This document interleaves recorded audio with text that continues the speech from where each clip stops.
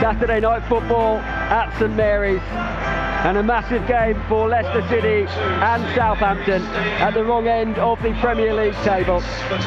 A win will see Leicester propelled into mid-table. Set piece in a really good position. Maddison swings it in and it's headed wide. Oh, it's a major chance.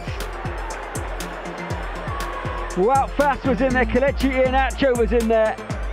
It looked like it had to be 1-0. And it drops to Walcott. 1-2 with Adams. And Walcott will get there and he crosses it in. That might be handball. It is. Penalty for Southampton. Timothy Castagna on the slide. Blocked it with his arm. 31 gone at St Mary's. Here comes Ward-Prowse, saved! Ward to his right-hand side. Massive stop from Leicester City's goalkeeper. James Ward-Prowse is denied. It is still 0-0. And now Maitland-Niles.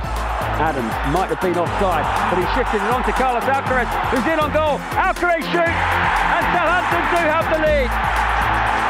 They'll check this for offside, but St Mary's has gone absolutely potty.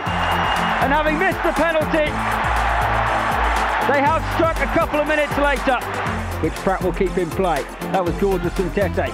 Pratt's ball in towards Iheanacho, free header wide. Oh, what a chance for Kelechi Iheanacho. He can't believe he's not scored. It might have clipped the outside of the post. But if that's on target, it's 1-1 after a fantastic move.